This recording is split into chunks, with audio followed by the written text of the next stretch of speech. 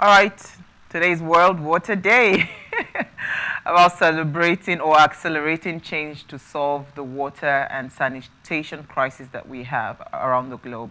And because water affects us all, we need everyone to take action. That means you and I, you and your family, school and community can make a difference by changing the way we use, consume and manage water in our lives. And of course, that will play a very huge role, in preserving that very important what's it called, that we need for staying alive, resources that we need for staying alive. But hey, I've been seeing a lot of videos, I think this was in India, how, the temple, those flowers that they use for their temple, they have very colorful flowers and all of that.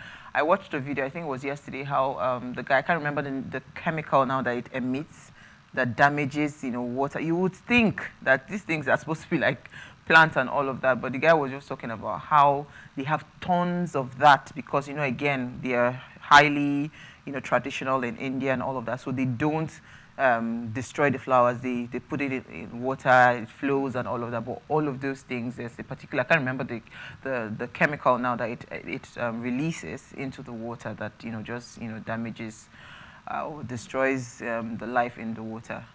So I mean, very little things that we do. Oh, this is not little because that's a lot. There's a lot that we do that actually damages some of these resources that we're blessed with, and we really need to start paying conscious attention.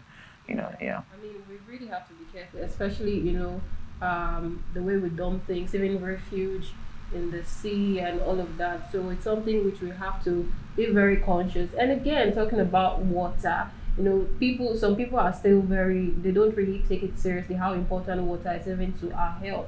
So I remember then the late TB Joshua, there was a time which someone asked, how have you been able to, you don't complain being sick, how do you do that? And he told his members the secret is water. So some of his members started taking water and they came back with testimony. I'm assuming they think it's healing, but that's actually a change in lifestyle. So that's important. Me personally, I've had recommendation when I had gastric ulcer where they'll say take enough water, and when I started taking water, I felt it different. So water is really, really important. Absolutely. That's good. Because even as a fitness person, they still tell you to drink a lot of water. You have to drink bottles and bottles and bottles of water every day. If you want to lose weight, you need to drink water. So replace carbonated drinks, replace all your juice and all of that. So if it's not fresh fruit juice, then just replace it with water. Yeah, and it has helped. It has actually helped. I want to speak to all those human beings.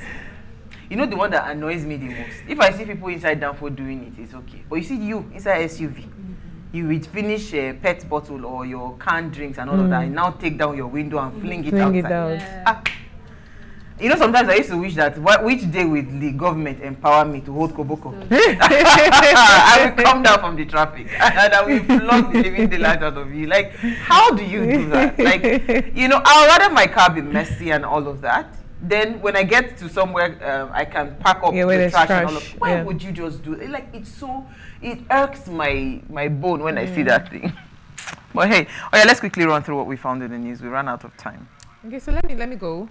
Tinubu jets out to Paris, London, and Saudi Arabia.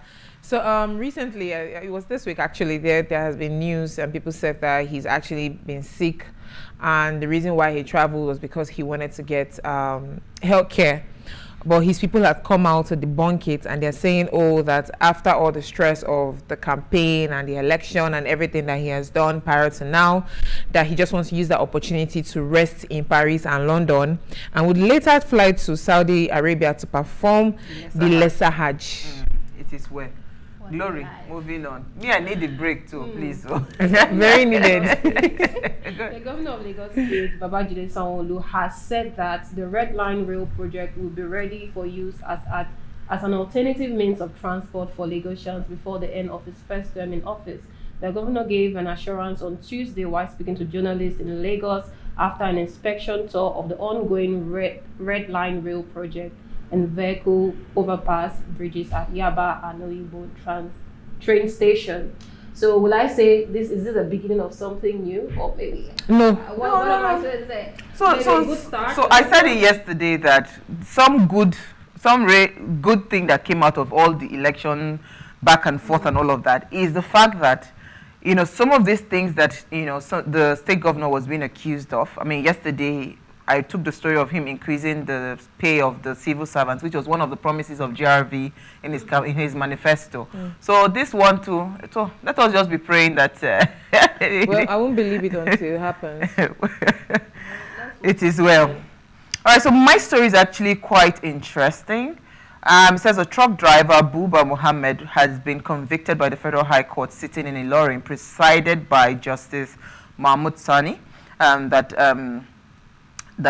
this was disclosed by the EFCC, the Economic and Financial Crimes Commission, via their verified Twitter handle, that the convict was one of the 13 suspects of operatives of, I think they deal with illegal mining of crude minerals, right, for sale outside the state. Now, this 37-year-old truck driver, I think he would face 1 year imprisonment for possession of solid minerals confirmed by the Nigerian Geological Survey Agency to be lepidolite.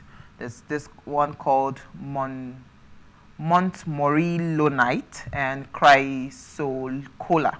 I don't know their names, but hey, but one of the mineral, that's the lepidolite, is one of the raw materials that's being used in production of batteries for cars, you know, for phones, cell phone cameras, and, you know, other electronic devices. So I look at this story, and okay, so they've confiscated his truck, and of course they've apprehended the driver. Mineral illegal mining is a big business in Nigeria that involves huge cartels. Yeah. So it is a joke. Do you understand? It is a joke to me reading this story, because truly this one is just a victim caught in the line of fire. Yeah. If you really want to trace illegal mining, it's pretty simple, right? All these things that we pretend like we don't see, we turn a blind eye. There are people truly taking up our mineral resources, big time foreigners coming to mine illegally and all of that. Why are we not arresting those people? Why are we not facing those people? You know, a truck driver, come on. They're always looking for the small fishes to I'm catch. telling you. So you see, that's why they don't want to make it seem like they're actually Yeah, so doing the job. absolutely. Because I saw the news and it said, oh, that they were going to give him 1 year imprisonment or he'll pay a fine of 400,000 naira. If you really want to do the job, they are the real cartel. Let us target them, you know, and catch them by their jugular. All right, we'll take a break now. We want to discuss kidney health. Stay with us. We'll be right back.